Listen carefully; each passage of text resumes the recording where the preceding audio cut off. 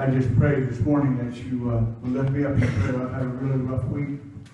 I'm battling cancer, and the devil didn't want me here this morning, but we beat him. Hallelujah. We praise God for that today.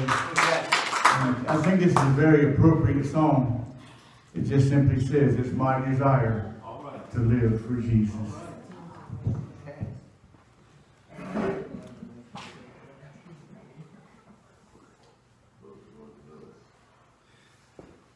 It's my desire that my equipment will play. There we go.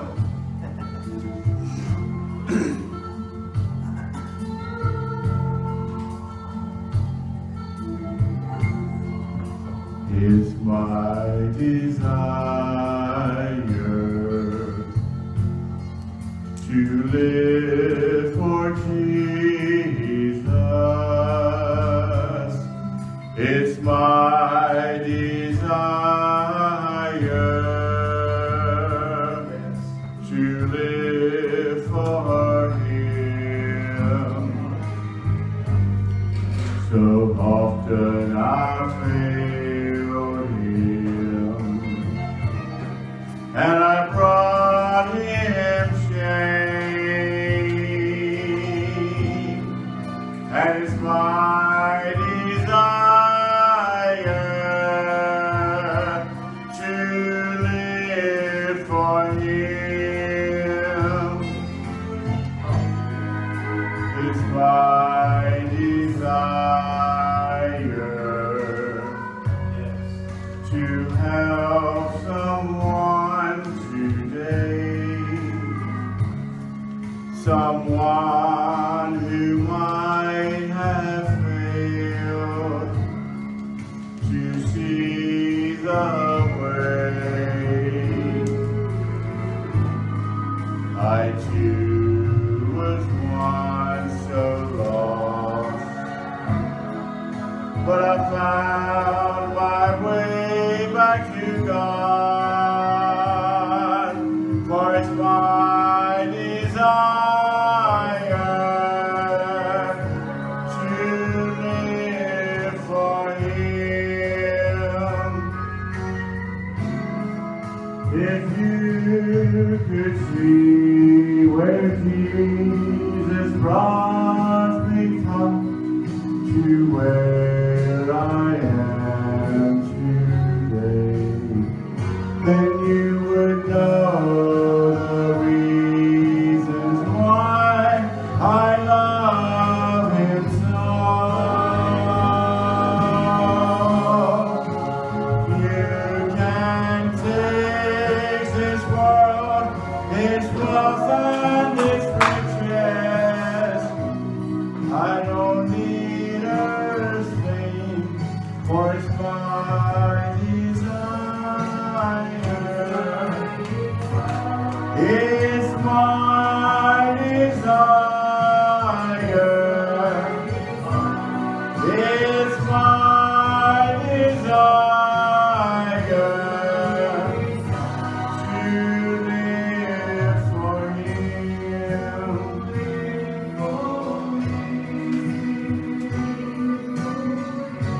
To live for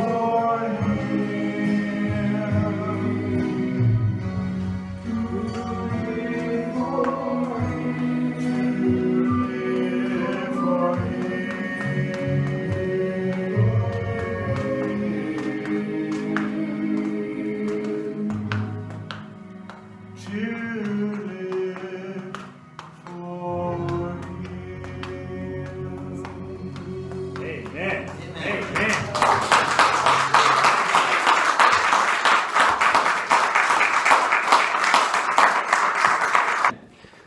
All right. Well, once again, we want to thank you for joining us this morning. And you may get another special treat, because if I can make it through this message without knocking something over or hurting myself, that'll be a miracle in itself. But we do thank you for joining this morning as we come together to worship the Lord. And we come to worship Him not just through the hearing of the message. Sometimes we think that's the way we come to church, but we worship Him through our music. We worship Him through the fellowship, through the giving of our tithes and offering, the reading of God's Word. And I do want to say again a special thanks to the Reverend Joe Scurry for coming and blessing us with his musical talent today. Amen. Now, if you weren't here last week, I've already mentioned it, we had our very first baptismal service. We baptized Joe Wallerman, who happens to be our church secretary. And we used the baptism of Jesus as the illustration.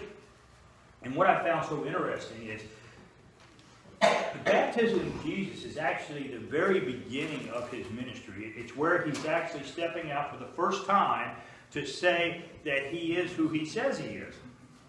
And in that very beginning, nobody had heard His message yet. And yet He gives us this physical picture of a spiritual truth. Jennifer died to her sin. She was resurrected alive in Jesus. And there was victory in Jesus Christ. You know, Jesus, right there at the very beginning of His ministry, He gives us this physical picture of a spiritual way that we're doing away with the old self, putting on a new self. Jesus shows us that we die and that we're resurrected. Very beginning of His ministry, He shows us this physical picture of the spiritual truth that He's about proclaiming to the world, that He will have victory over even death itself. Now, some of you would like to see that message. It's up on our YouTube channel, I believe, which is www.youtube.com/The Odyssey Church, and it should be up by the end of the week on our website as well. But today we're going to start a two-part sermon series. It's very short. It's called The Lesson and the Test. So as we begin the message, I just simply want to start out by asking you a question. How many of you in here, how many times in your life have you felt that maybe God was trying to teach you something? And then right after that, He gives you a test, right? Yeah. He tries to teach. Now, if you're a pastor, you get to live this every week because it seems like no matter what I'm going to speak on, God sort of puts it into my life. If I'm speaking on anger, that week I have so much anger in me, God teaches me how to deal. If I'm teaching on forgiveness, God puts some of the most unforgiving people in my life and makes me have to forgive them. I mean, every time I try to speak a message, God places the lesson and then He gives me this test. And I keep failing the test. I don't know about you guys, but I feel there's some tests. I've been going around that mountain so far, so many times, that I feel like I've dug a trench. I'm thinking someday I want to preach on winning the lottery.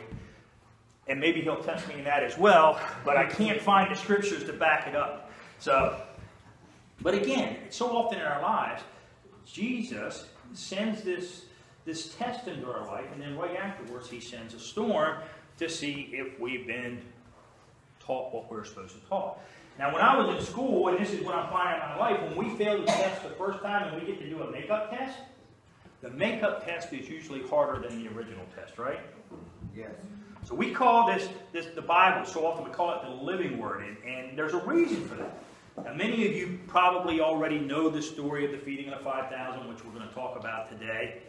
It's a passage I've heard a lot of sermons on, but have you ever thought about the fact that the feeding of the 5,000 is a lesson that Jesus is trying to teach His disciples, and if you're a Christian, that means He's trying to teach us, and then immediately following that, He gives them a test. And that test is the walking on the water or the stormy seas. The lesson, part 1, is the feeding of the 5,000. Part 2 is the test. And so often these stories are taught in different contexts. You'll hear one at the beginning of the year, one at the end, and we don't put them together like God puts them together. Jesus had taught the previous evening, and then immediately His disciples are given a test. They're given a lesson. We're looking at the lesson this morning. We're going to be looking at the feeding of the 5,000. And next week, we're going to be looking at the stormy sea. So if you have your Bibles this morning, turn them to the Gospel of Matthew. And Matthew is the record of Jesus' life as recorded by an eyewitness. Matthew chapter 14, and it's verses 13 through 21. Now this is the feeding of the 5,000, but commentaries disagree strongly about how many people that were actually there that day. We know that there were 5,000 men, but in verse 21, we're taught that there's also men and women there. So we believe and we can pretty be sure there were at least 15 to 20,000 people there that day. But you know, if they had a family like me with 4 children and a wife, you know, that would put it up to 30,000 people. And there are commentaries that believe there were as many as 50,000 people there because women weren't included in the count, and there was widows, there were those that didn't have a spouse, and some of the children may have followed along with the large crowds without their parents being there. But whatever number we agree on, we know there were thousands and thousands and thousands of people in the crowd that day. Now, if you're in school, you know, for the kids that are in school, we already know that the teacher will give us a lesson, and then they'll give us a test. And we don't always like the lesson, but I haven't met anybody yet that likes to take a test. Even as we get older and we have to take a test for a job, or we have to take a test at the DMV, or we have to take a test for anything, most people don't like to take a test. And I think the reason for that is they're afraid they're going to fail the test. Everybody gets nervous when we have to take a test.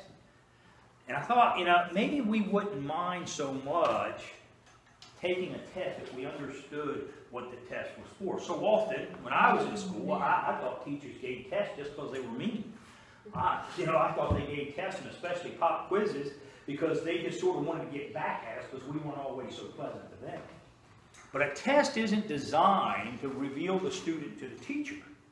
A test is actually designed to reveal the student to the student. The test is designed to see if you're ready to go to the next level, to see if you're ready to graduate, so that when you go to the next level, that you're prepared. Amen. So, that's so true. if we would understand what the test is about, sometimes I don't think we would mind the test as much. Now, the feeding of the 5,000 is the lesson. The storm, which we look at next week, is the test. And Jesus, what he wanted to do, he wanted to know if his disciples were ready to go to the next level. He wanted to know if they had been taught and they had learned the things that they were supposed to learn so they could go to the next level. Now, that the miracle of the loaves, the feeding of the 5,000 in this lesson, so that's what we're going to start with this week, and then next week we're going to move on to the test. In the feeding of the 5,000, Jesus attempts to teach us this great truth. And just in case you fall asleep while I'm speaking, that wouldn't be the first time that happened. Or in case you, if you nod off, or you get distracted, or you count and see old piles, and you have to leave, I want to give you the big idea of today's message right up front. I don't want you to miss it. And I believe the great truth of this lesson is Jesus is just trying to teach his disciples, regardless of the circumstances, regardless of your problems, you need to trust him. That's a simple message. Trust Jesus and everything. And then the stormy sea is the test that we face in our life, in the disciples' life, to see if that truth has become real in our life. Now, in order for God to test us, he has to send a storm into our life sometimes. And sometimes the storm comes from him, as we're going to see next week. Anybody got a storm in their life right now? You lie, you fry. We all go through it. Somebody, pastor, told me one time there's only 3 types of people. Those that are headed into a storm, those in the midst of a storm, and those that are headed out of a storm. We all have storms in our life. But I thank God that he is a patient teacher. Amen. Because like the disciples, so often we fail the test because we simply don't understand. We simply don't learn our lesson. And we fail the test that God sends into our life. So I'm going to ask you to give your attention to God's Word. But before I do, some of you may be saying, well, how do you know that this is the lesson and that the storm is the test? And in order to do that, I'm just going to read a little bit from the Gospel of Mark. In Gospel of Mark, chapter 6, verses 49 through 52, we find that immediately after the feeding of 5,000, Jesus sends his disciples. Jesus puts his disciples into the boat and sends them across the seas while he's going to go up and spend time with his heavenly Father. And while they're out on the stormy sea, they see what appears to be a ghost, and they get very scared. Gospel of Mark says, but when they saw him walking on the water, they cried out in terror, thinking he was a ghost. They were all terrified when they saw him, but Jesus spoke to them at once. Do not be afraid, he said. Take courage, I am here. Then he climbed in the boat and the wind stopped. They were totally amazed. And the next sentence is what tells us that the feeding of the 5,000 was the test, or was the lesson, and the stormy sea was a test. It says, for they still didn't understand the significance of the miracle loaves. Their hearts were too hard to take it in. See, Mark ties the story we see in with the feeding of the 5,000. And we know they didn't learn their lesson. We know they failed the test because it says they still didn't understand the significance of the miracle of the loaves. So if you'll give your attention to God's Word, I'm going to read all the verses from Matthew chapter 14, verses 13 through 21, and then we'll see how God puts them together, and we'll try to get the picture before our heart. And if you don't have a Bible, that's okay. Words will be up here on the screen. It says, as soon as Jesus heard the news, now I'll tell you what the news is in just a few minutes. As soon as Jesus heard the news, he left in a boat to a remote area to be alone. But the crowds heard where he was headed and followed on foot from many towns. Jesus saw the huge crowd as he stepped from the boat, and he had compassion on them and healed their sick. Now, in the beginning of chapter 14, what we find out is that Jesus' friend, his cousin, the guy who had baptized him, which we talked about last week, John the Baptist, has been executed. That the King Herod had a party, and during that party he made a promise to his stepdaughter that whatever she asked, she would give him. And Herod's wife said, ask him for John the Baptist's head on a platter. And that's what happened. He had to live up to his word. He cut John's head off. So we find out that Jesus had heard this news, that John was dead. He left in a boat. Well, I'll find it in a minute. He left in a boat, and he just wanted to be alone. We also find out from the Gospel of Mark that Jesus had so many people coming to him, the disciples had been working so hard that they hadn't even had a time to eat. That they were tired, they were hungry. Jesus has just heard the news that somebody he loved had died, and he says, come by yourselves and let's just go to a quiet place and get some rest. Jesus and his disciples had been working so hard, they didn't even have time to eat, and they're hungry and they're tired, and they just found out that his cousin, the man who baptized his friend, has been executed, and he just wants to get somewhere and be by himself. I don't know if that's ever happened to you, where maybe you had a bad day at work, maybe you're tired, you're weak, and all you can think about is just getting under covers, just going somewhere and being by yourself. And you make all the preparation, you're ready to do that, and then all of a sudden the kids come in, or there's a phone call, or work calls, or there's a problem, the bills are there, you know. You just want to get by yourself, and you just can't do it. Something else is drawing your attention. See, that's what happened to Jesus that day. The crowds have followed him, and he just wants to get by himself. And as he steps off the boat, as soon as he steps off the boat, we see that the crowds were right there. They're there to meet him. The crowds heard where he was, and they headed, and they followed on foot. But here's the first observation. This is the first thing I want you to see this morning about our Lord Jesus Christ. He's just heard about the execution of somebody he's heard. He's hungry. He's tired. They've been working.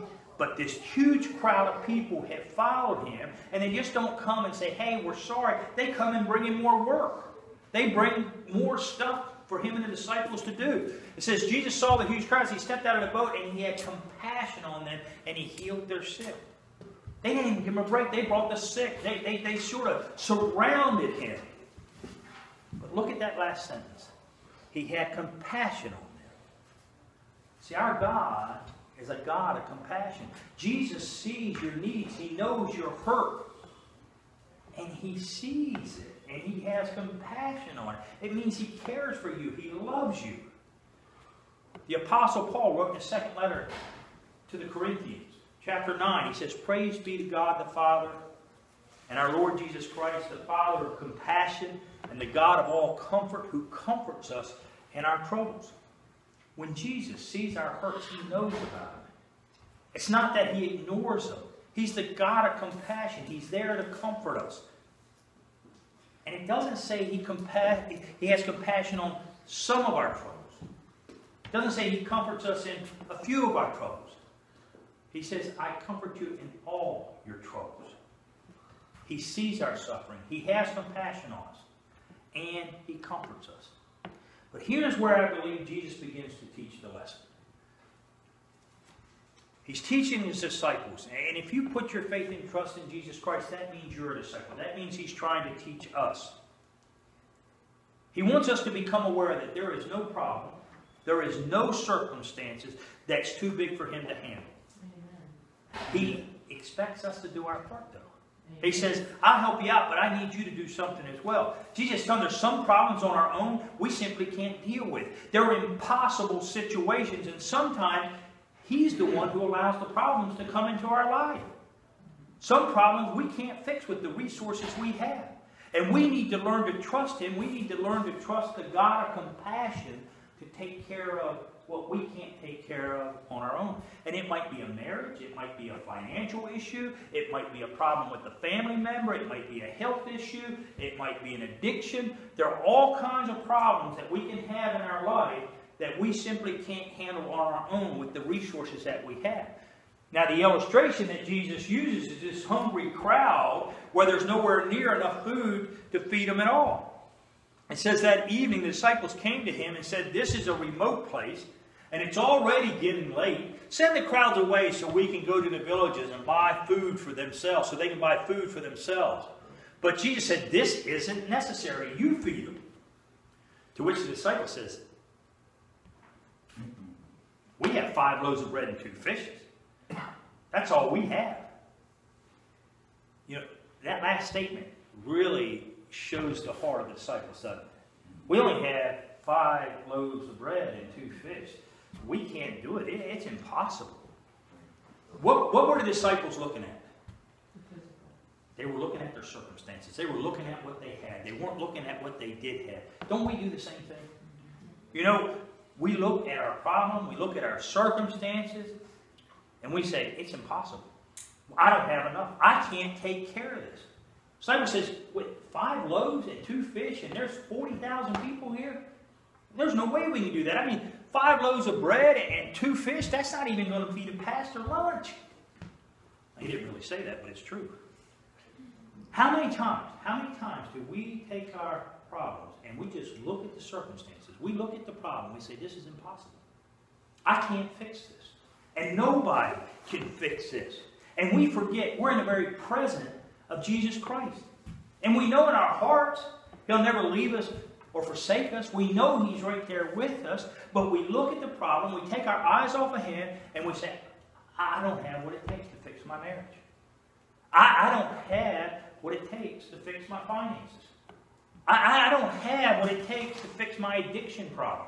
I don't have what it takes to get my health back. I don't have what it takes to fix my problem. Whatever our circumstances, whatever our problem is, we forget we serve a God of compassion. And on our own, we don't have what it takes.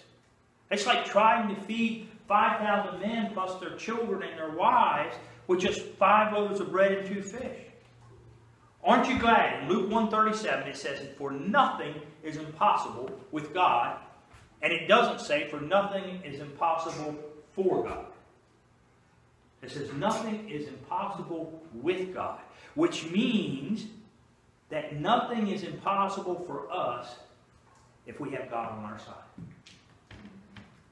First place we need to look when we don't have enough, when we don't have what it takes, is to the Lord Jesus Christ. The God of compassion, and not to our circumstances, not to our problems. There were only 5 loaves of bread and 2 fish, and that's all the disciples saw. And they missed, they didn't see the God of compassion who was standing right in front of them, who was right in their presence. And so often we do the same thing. We look at our circumstances, we look at our problems, and we forget that the Holy Spirit is right here, right with us, and we're seeing the problem, but we're not seeing Jesus. And you would think, You'd think, if you read the scriptures and read them in order, you would think the disciples would already had this figured out. I mean, by this time, they'd already seen Jesus cast out demons. They'd already seen Jesus heal a man with leprosy. They'd already seen Jesus heal a man with a crippled arm or a crippled hand. They'd seen Jesus heal a woman with an issue of blood. They had seen Jesus turn water into wine. He'd seen Jesus heal a man lying by a pool in Bethesda. They'd seen Jesus heal a paralyzed man and tell him to get up and walk out with his bed. They'd seen him heal a Roman servant. They'd seen him raise a girl from the dead. And you think to yourself, what is it going to take for these guys, for these disciples to learn to trust Jesus? And yet I look at my own life. I look at the circumstances and the problems I've had in the past and how God has provided a miracle in my life. And then the next problem comes along. The next situation comes along and I take my eyes off of him again. And I forget about all the things he's already done for me. And I begin to look at my problem again. And I say, this is impossible. I can't do it. And I forget to look at Jesus again. Jesus telling us, it's a lesson. He's teaching us just to simply trust him. And we can't do it on our own. He's not giving us a lesson that if they worked real hard or they did something right there that they could have fixed. It's an impossible situation. Sometimes we don't have the resources to fix it. But Jesus has seen the situation. Jesus has seen your situation. And he has compassion. Disciples still haven't figured out yet, just like some of us sometimes, that they can trust Jesus to provide for them regardless of what the problem is. They're still looking at their circumstances. They're still looking at the problem. They're not looking at him. I think, I'm the same way at times. Maybe some of you are as well. God provides for us over and over and over again. And yet the next problem comes around and we begin to look at our circumstances again and we forget the God of compassion. And we don't trust him to provide. But then here's where it gets a little deeper. Here's where it gets a little harder because Jesus says, you can't do it without me. It's an impossible situation. But then he says, I'm not going to do it without you. By ourselves, we can't, and without us, he won't. See, Jesus could have provided without the disciples coming to him, but he didn't. He could have made their hunger go away, but he didn't. He told the disciples they had to do something. He says, bring them here. Bring these hungry people here, he said. And then he told the people to sit down on the grass. Jesus took the 5 loaves and the 2 fish. He looked up to heaven, and he blessed them. And then breaking the loaves into pieces, he gave the bread to the disciples. He didn't feed the people. He gave it to the disciples, and the disciples distributed it to the people. On our own, we cannot. Without us, he will not. But when we put our trust, when we put our faith in him, together we can. He takes what we have, no matter how small, no matter how insufficient, and he blesses it. And then he gives it back to us so that we can use it for his glory and so that we can bless others. See, Jesus isn't only the God of compassion, he's also the God of miracles. He gave thanks and broke the loaves. Then he gave them to the disciples, and the disciples distributed to the people, and they all ate as much as they wanted. And afterwards, the disciples picked up 12 baskets of leftovers. About 5,000 men were fed that day, in addition to all the women and children. It's a miracle. 5 loaves of bread and 2 fish feed 15, 20, 30, 40, 50,000, whatever you believe. A lot more people than 5 loaves and 2 fish should feed. He's the God of compassion. He's the God of miracles. But look, not only is he the God of compassion, he's the God of abundance. About 5,000 men were fed that day, in addition to all the women. But they had 12 baskets left over. They had more after they were done than what they started with. He's the God of compassion. He's the God of miracles. He's also the God of abundance. And some have said, and I don't know whether you ever thought about this, it was pointed out to me, that this is the story of an unnecessary miracle. When we see back in the 15th verse that the disciples said, hey, just send him into town. He could have sent him into town. They could have fed themselves. And remember, they met Jesus on the other side. They just simply walked around. They could have walked back the other way, couldn't they? Gone back to their houses and ate. And at the very best, it was a temporary miracle. Because everybody would get hungry again, and they need to eat again, right? But God feels so strongly that we learn to trust Jesus. This is the only miracle that Jesus ever does that's recorded in all four Gospels. It's recorded in Matthew, Mark, Luke, and John. It's the only miracle Jesus does that's recorded in all four miracles. So it's got to be important. It has to be important to God. It has to be important to the Holy Spirit that we learn to trust Jesus. And I think the reason behind that is because that trust is the key to any relationship, right? You can't have a relationship with somebody you don't trust. Trust is the key to our relationship with God. We have to trust Him for our salvation. But let me tell you something, folks. You know, so often we sort of beat people over the head and say, hey, you want to go to heaven when you die? Trusting in Jesus isn't just about going to heaven when we die. Our God is a God of compassion. And it's not just after we die. It's right now. We learn from this lesson. Jesus is teaching. He sees our needs. He sees our hurt. And He sees our suffering. And He has compassion for us. He's a God of miracles. Not just in the next life, but in this life right here, right now. He sees what we need. He has compassion. And He has the power. And He has the ability to give us what we need. The principal lesson is to trust Jesus even when the situation looks impossible. Even when it doesn't look like it could ever happen. On our own, we cannot, and without us, He will not. But when we learn to trust Him, when we bring Him whatever it is we have, no matter how small, no matter how insufficient, He'll multiply what we have and make it more than we need.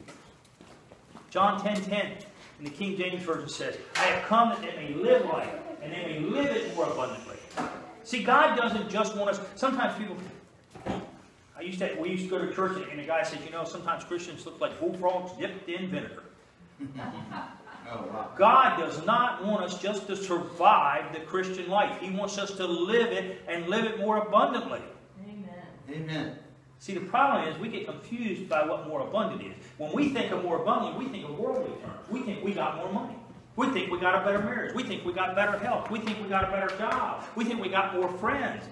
But God says, abundance to me is not abundance in material worldly things. Abundance I give you is so that others can see my glory, so they can learn to trust me as well. See, Jesus could have given people the food Himself. But He took what little bit the disciples had, and He blessed it, and He multiplied it, and He gave it back to them, and told them to distribute it. See, we're the hands and feet of Christ here in this world, and when God blesses us, we're to take that blessing, and we're to use it to bless others. Amen. It was an impossible situation. There were 5,000 men, plus their wives, plus their children, and they had 2 fish and 5 loaves of bread. It's late. Everybody's hungry. And Jesus says, you feed them. And the disciples just simply looked at the 5 fish and the 2 bread, or the 5 loaves of bread and the 2 fish, and said, we can't do that. That's impossible. Is there somebody in here today that maybe has an impossible situation? There's something going on in your life. And it just looks impossible. Maybe it's in your finances. Maybe it's in your health. Maybe it's in your business. Maybe it's in your marriage. But some area of your life, you have this situation. And looking at the situation, it is impossible. Maybe God is just trying to teach you to trust Him. He's showing you on your own, with what the resources you have, you're not going to be able to handle this situation. It's impossible. You simply can't do it. And if you don't invite Jesus into your situation, if you don't ask Him to take what little bit you have and you don't turn it over to Him, then He's not going to do it. But if you'll just trust Him and you'll give Him what little bit that you have, He will bless it and He will multiply, and He'll do that so you can bless others. The key idea this morning is that we need to learn to trust Jesus. And here's the lesson, and maybe you all can say this with me. I cannot without Jesus. He will not without me. Together we can. Amen. Amen. I cannot without Jesus. He will not without me. But together we can. See, Jesus could have provided manna. I mean, God did that in the desert. He didn't do it for just one meal. And He didn't do it for just 5,000 people. He fed people in the desert for 40 years. And there were over 1 million people there. But He's teaching us to trust Him. And in order for us to trust Him, we have to take what we have, even if it's insufficient, even if it's too small, even if it looks impossible, and give it to Him. And sometimes, I don't know about you, sometimes I'm just like those disciples were. And I just say, Lord, it's impossible. I don't have enough. Maybe that's where somebody is today. There is not enough of my marriage for you to fix it. There is not enough of my finances for you to fix it. There's not enough of my health for you to fix it. And Jesus saying is just bring me what you have. And give it to me, and then you watch me bless it. You watch me multiply it. See, that's all that God ever expects from us. He doesn't expect us to bring what we don't have. He only expects us to bring what we do have. And when we trust Him, and we bring Him what little we have, and we know it's insufficient, and we know it's not enough, He blesses it and He multiplies it. Thank you, Jesus. On your own you cannot. And without you, He will not. But when you put your resources in all their insufficiency and you lay them in His hands, maybe, just maybe, He'll lift them up to God. And He'll bless them and He'll multiply them. See, when we take our limited resources and we put them with His infinite power, it's no longer our resources. See, we're in union with Christ, and we're trusting Him, and it's no longer Him, but Him and us, and together we can. And God works all this out for His glory. This is the lesson I think God is trying to teach all of us. Just trust Jesus. Hallelujah. And maybe, I was talking to a young woman this week, and she's looking at her problems, and she's looking at her circumstances, and she's looking, and she's missing Jesus. Don't we do the same thing? Mm-hmm. And she has an impossible situation. I know her situation. But I also know we serve a God of compassion. That's right. And we serve a God of abundance. Amen. And we serve a God of miracles. And I sort of see what God is doing in her life, but she's missing it because she's not looking at Jesus. She's looking at her problems. That's right. That's what we do. You know, Talk it up. maybe that's what's happened to some of us. You know, we're just looking at this impossible situation. What seems possible in human terms is simply an opportunity to God. Amen. An opportunity to let the world see His glory. Amen. Amen. See, the disciples only did what they could. They collected what little bit they had, all that was available, and then they watched God do the impossible. See, that's all God expects from us. Just take what we have. Just do what we can do. Bring in what we have. But here's the thing. So many of us, we hold on for our stuff like this, and we don't do this. Right. Amen. He could have never blessed the loaves and the fishes unless they were placed in His hands. Jesus, Pastor. Amen. Amen.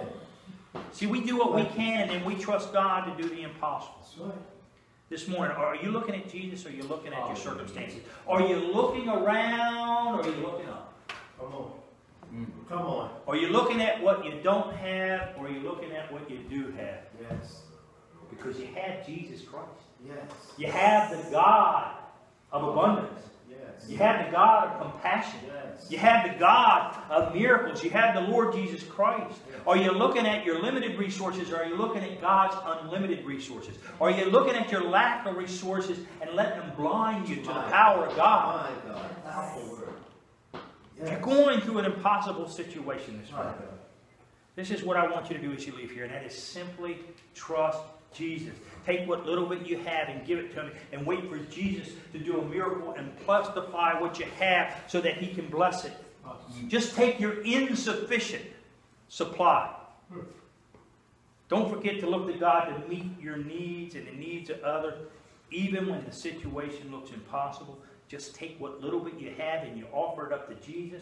And maybe it's your finances. And you say, Lord, the bills are this big, my finances are this little bit, but I'm going to give you this little bit. Yes. Amen. Yes. Yes. Maybe it's your job. Lord, I go to work every day and I hate it. I go to work and I just feel like I'm beat down. Lord, it's not the job I want, but I'm going to give you my job, and I'm going to turn it over to you, and I'm going to try to be a witness for you while I'm there. And Lord, just take this job and bless others through it. And Maybe it's your health, you know. Yes. Lord, doctor, I just got a bad doctor's report, and the doctor says there's no hope.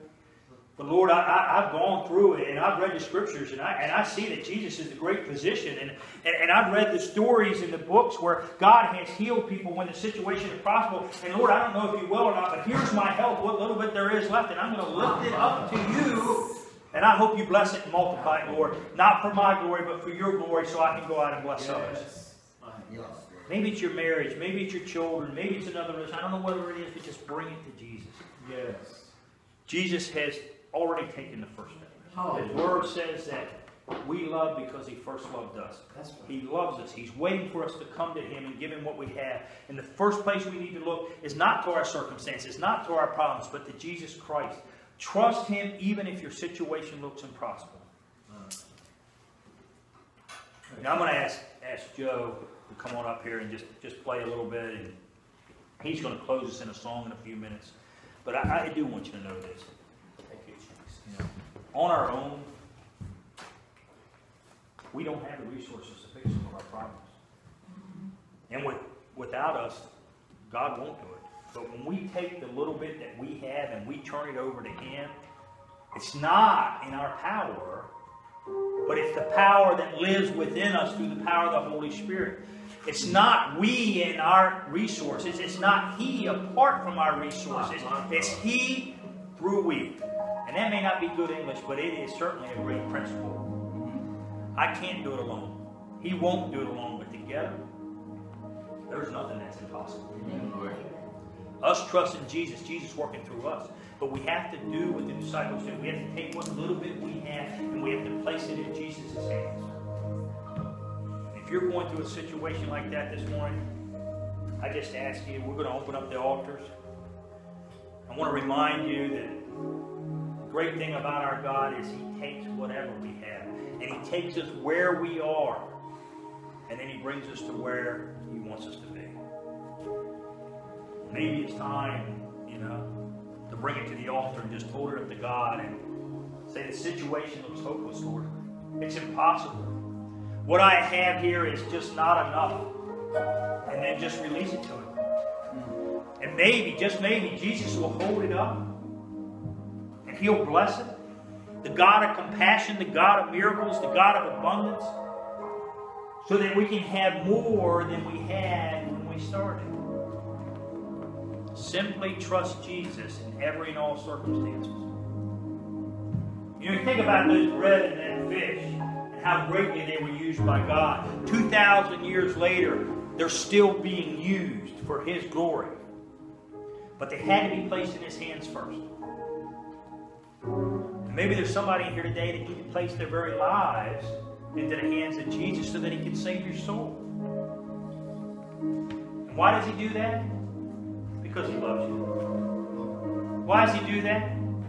So you can be used for his glory. Well, maybe this is where I have been and so often return to. We're already saved. We already believe in God's power. But we still think we're in control of our life, don't we? And we don't let Jesus be in charge of our life. If that's you this morning, we do. We open up the altars and we just ask you to trust him to do what you cannot do on your own and what he will not do without you. And that is prepare you for greatness. Prepare you to be used by him. So I challenge you as the body of Christ this morning to come out before the Lord, to call on his name and ask him to move in power in your life and the life of those around you. To take what little bit you have in all its insufficiency and begin to multiply it. To bless you, not just so that you can have abundance, but so that you can be used for his glory. And then watch him bless others through you. Watch him multiply that blessing as you multiply your witness to others. Reverend Joe Scurry is going to lead us in the closing hymn. And if you have a need, if you have something, if you want to come up here and pray with me, that's great. Or pray with Reverend Joe Scurry or somebody else. If not, I'll be in the prayer room, which is the door on the right as you leave here. Just take what you have, what little bit you have, and all its insufficiency. You know it's too small. You know it's impossible. But give it to Jesus. Hold it up before Him and ask Him to bless it, multiply it, and use it for His glory. Joe's going to lead us with God be with you till we meet again. May God be with you. May God be with you. May God be with you till we meet again. Oh, may God be with you. Oh, may God be with you. May God be with you till we meet again. One more time. Oh, may God. Look at somebody while you're singing. Be with you. Look at somebody while you're singing it. Oh, may God be with you. May God be with you till we meet again. Oh, may God be with you. May God be with you. May God be with you till we meet again. Let all God's people say, Amen. All right. Well, here's your job this week. Keep calm and trust Jesus. Hallelujah. Amen. Okay. All right. What about this? Prepare to come back next week as we look at the test. Let me pray for you before we leave. Heavenly Father, we know little is much when you are in it. But help us, Lord, to bring what little bit we have and trust you. Help us see that when we trust you, what seems to be enough, what seems to be too little, what seems to be insufficient, all of a sudden becomes abundance. Father, if there's one in here this morning that doesn't know you as their personal Lord and Savior, may today you begin to stir their heart. May they begin to see the living God, the living Jesus. And Lord, may they put their trust in Him. And Father, for those that are here today and that are going through a situation that's impossible, may you take what little bit they have. May you hold it up to your Father. May you bless it and multiply it for your glory so that others can be blessed through them. Father, we pray together in prayer. We agree. Lord, help us to go out, glorify your name by the witness of your Son and by the power of your Spirit. Amen. Amen. God bless you all. I hope you enjoyed today's service. We pray that you return and worship with us once again. God bless you all. May the Lord bless you exceedingly and mightily, more than you ever even dreamed or imagined.